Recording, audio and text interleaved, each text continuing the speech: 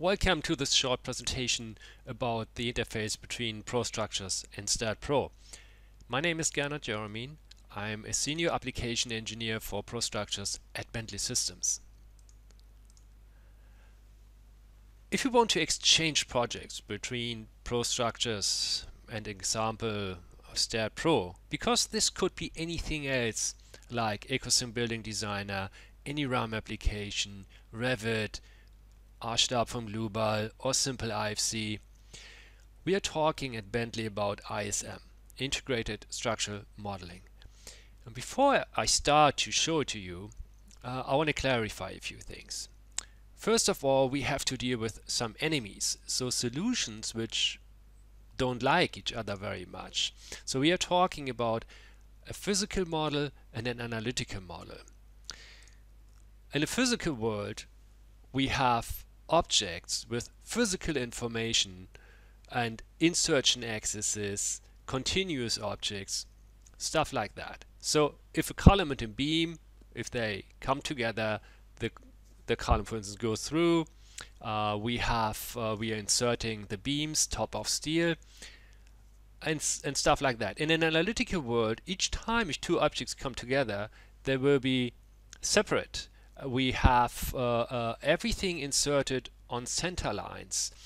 So naturally, we have to bring these worlds together. So this is the main purpose, or one of the main purposes of ISM, to translate between a physical and an analytical solution. In ISM, we don't create each time a new exchange file which has to be imported and exported. In ISM, we create a data pool, or let's call it ISM repository, and each of our applications will write and read in and out of this ISM file. So the process in all of our applications, all of the applications which support ISM, is basically the same. You start a new project, you create an ISM data pool. In any other application, you can create a new project by reading this ISM information. And if you do a modification anywhere, you write this information back into the ISM data pool, and the data will be updated. And then you can go to any other application, and there, instead of creating a new file, you get the update out of the data pool. And this includes other applications which are not from Bentley. So okay, this is now a good time to have a look at ProStructures. Let's switch to it. Here's a small model which I've created. It's very simple. We want to keep it simple, then you see a little bit better what's going on. So my first recommendation is, before we start dealing with the ISM interface, I would switch off everything which is not important for the exchange process. If in this case I want to go from ProStructures, in this case ProSteel, to STAAD.Pro, and STAAD.Pro I want to do some analysis. I have here some purlins on top which are not important for STAAD.Pro. So I can go in here and can say these purlins, I just switch them off. So I highly recommend, if you dealing with these kind of interfaces, that you organize your model, that you work only with objects which are important for your exchange process. If we have a look now at ISM, we have in each application which supports ISM these four commands. We can create the repository, we can create a new project from the repository, we update the repository, or we write an update to the repository. So all these commands are the same in all applications. So if you go to STAAD.Pro or if you go to Ecosystem Building Designer, it's always the same process. So in this case, we want to start from scratch. I want to create a new repository, and I'm going to create a new one. Let's say ISM Exchange, for instance. Selecting the view. Okay, that's good. And now we are creating a new database. We say database. It will ask for information which can't be exchange would say there's a material which is unknown. I overjumped that for the moment. In STAAD.Pro, usually all the materials are called, in this case, steel. So I leave it as it is. In addition, it will ask for shapes which are unknown. So in this case, there is an HE400A and it is an ISM database. That's fine. So here is an angle which is unknown. So I can go in here and say I want to select this shape from any database. So I have to just find the correct database, and then I have to find the shape which fits best. So in this case, that will be in the central database, and there is an 100 by 100 by 10. Here it is, and let's say OK. So now it's assigned, and I say OK. And now it's loading the ISM change management. The whole change management, I've told you that we're creating a database file or repository, how we call it. And the beauty of the whole ISM interface, it's graphical. So I see what's going on. It's transparent. I can rotate. So this is the project that I'm exporting. I get my base plates. I get all my shapes in here. I have now my angles. And here I have a list of all objects which will be let's say created in this case into the database. So let's say I select those and say update my data pool. I can give it a description. Let's say created with ProSteel, and let's say OK, done. Okay, was successfully, and it says maybe I should go in here and I should save my file, and I'm going to do that. So the next step is I want to switch to STAAD.Pro. I've created here a new project, and in STAAD.Pro I've told you they're the same commands. Here's ISM, say create a new from, update, and update from. In this case I say I want to create a new project from a repository. So I can go in here. It's asking now for this ISM file. Here we go. And let's say just run it.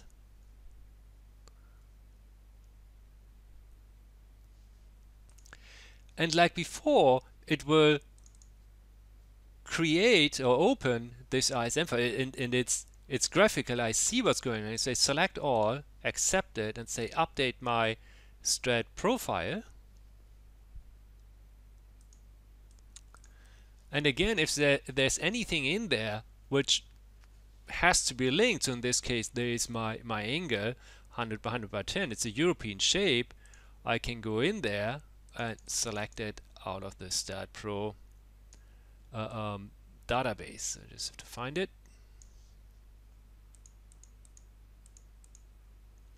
Here it is, 100 by 100 by 10. Let's say OK.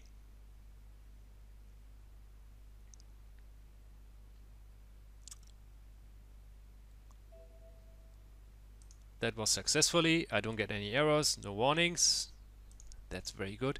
And here's my model. So the first thing that you may notice is if we switch to ProSteel back, you see that my beams are inserted top of steel and the columns are extended. So if I switch to my STAAD.Pro model, you will see that we are working here with offsets. So the location of these shapes are where they should be. Here are my bracings and so on. So I could go in here into STAAD.Pro and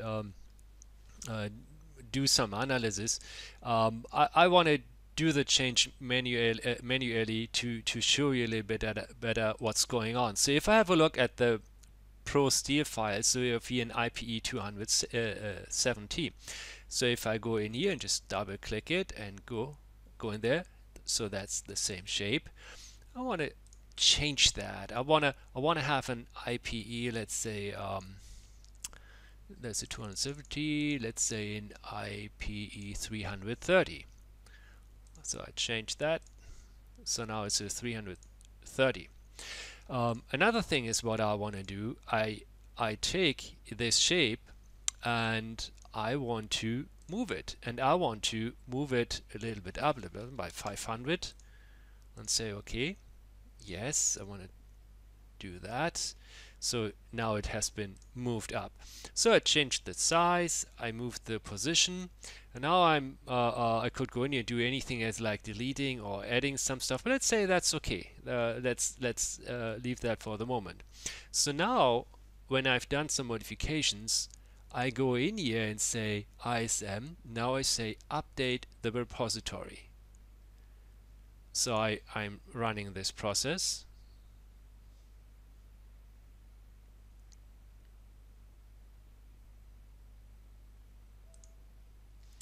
Yes, I want to update.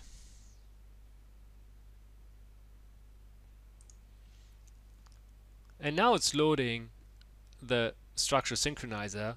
So this is how this whole interface has been called. And you see that immediately this object has been changed. So and everything else will stay the same. So I can select all, I can accept this, and I can make a preview. So this is how it will look like, and you see this one has been moved up, and I say update and say modified with STAAD.Pro. I can say it's a major change and say OK. And that's it. No errors, no warnings. That's very good. So let's switch back to Pro Structures. So here I could have gone on with my modeling. I could have done anything else, but now I noticed that something has been changed. So I can say give me the update from the repository. So I want to do that, and now is going in there. So material question, that's the same. You see the mapping is still the same. And now it's loading the ISM change management. So it's now comparing the data pool with my actual model and say, okay, this has been changed, so I can select those, select all, and accept the changes. I could go in there and say, I don't want to accept these changes, so I could reject them, but in this case you want to do that. Let's say, okay, update my ProSteel file, and you see that now the beam has been moved up, and it's now an IPE 330 instead of a 270. So the only thing is that my connections, they didn't get updated because they haven't been part of the ISM. But if I go into the connection and say I just force an update, so the connection is still there between the connection and the beam. So a simple update will do. So do any modification and say okay, and we are done. And my columns are still my columns, and everything is nice and shiny. So what will happen now if I do modification here? So let's say I want to add something. I want to add anywhere a beam. So let's say I go to my options here, just want to switch something on. I go to ProSteel and I say I want to insert a beam 270 between 2 points, and I say between this point and that point, and accept it. I could do some connections, but I leave it like it is. And now I go in here into ProStructures and say now I want to update my repository, so I go the other way around. So okay, let's do that. We'll ask for the material again. The beauty of that is I can have different materials in the two applications. So you can say you have anything in Pro Structures, and on the other side everything is called steel. So we will translate between these information. So let's say I want to select those, I want to accept these modifications, I want to make a preview, and you see now this object has been added. And I'm going to update the repository. I could give it information again, update it with ProSteel, and say OK, has been done. Yes, I have to save here, do that, switch back to STAAD.Pro, and again, you guess it right, I say I want to update from the repository, start that process.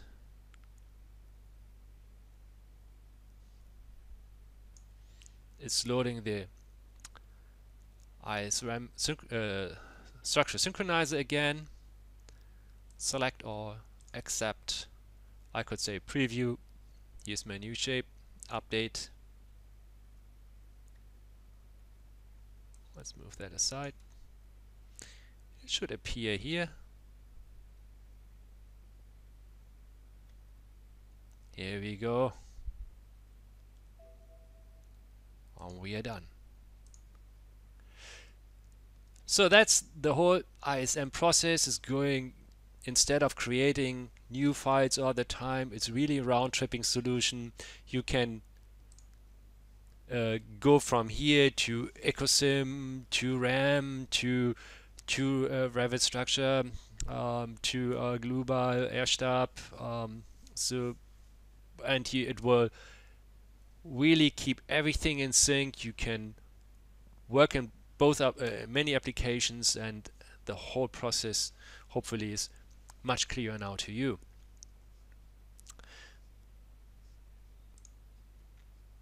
So that was the ISM or exchange process between ProStructures and STAAD.Pro via ISM, integrated structural modeling. There's so much more to say about it. You've seen that the whole ISM process is based on an ISM viewer or synchronizer. So it gives you a graphical interface which will show you what's going on. And there's so much more. So you can create 3D PDF files so that you can review on an Acrobat reader what's going on. There's an IFC interface implemented into the synchronizer. And again, the beauty is that you see what's going on. There's a revision management. You notice that I typed in what the modification was. So you can be very specific there. For instance, I've added something, I've deleted something, and I've changed something. And we keep track of all the modifications. So you can go later on in there, you could review those modifications. You could compare graphically the differences between modifications, and you can go in there and later on, for at any time, you can reject or undo modifications someone has done. And there's an ISM editor where you can go in there and you can modify this ISM file. You can change shape types, you can change materials and stuff like that. So everything what you can do with an application can be done with this editor as well. So thanks a lot for your time. If you have any more questions, contact us. Again, my name is Gernot Jermin. I'm a senior application engineer at Bentley Systems. Thanks a lot. Goodbye.